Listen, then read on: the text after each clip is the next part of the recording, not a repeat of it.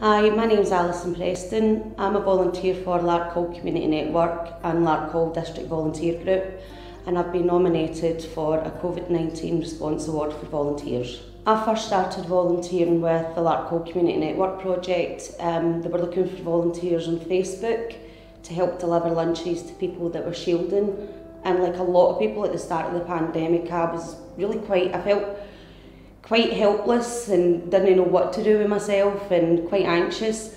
So I went on board and volunteered with the group and started delivering meals round about our local area.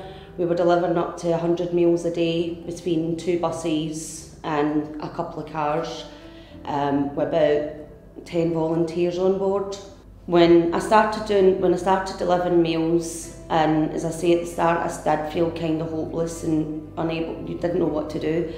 And when I started getting out and seeing people, I realised that I wasn't so hopeless because I was able to help people that really could not help themselves. And being that only face sometimes that those people would see would brighten their day.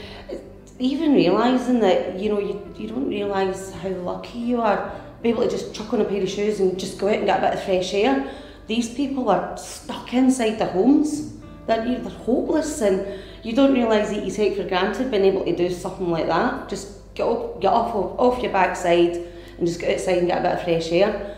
And a lot of the times we were the only face that these people would see for days and days on end. And it kind of brightened your day knowing that you brightened somebody else's day. That things like that were fantastic, and it helped you to realise that, there was a lot of people that were far worse off out there than yourself, and to realise that people do need help, and it felt good to be able to help people.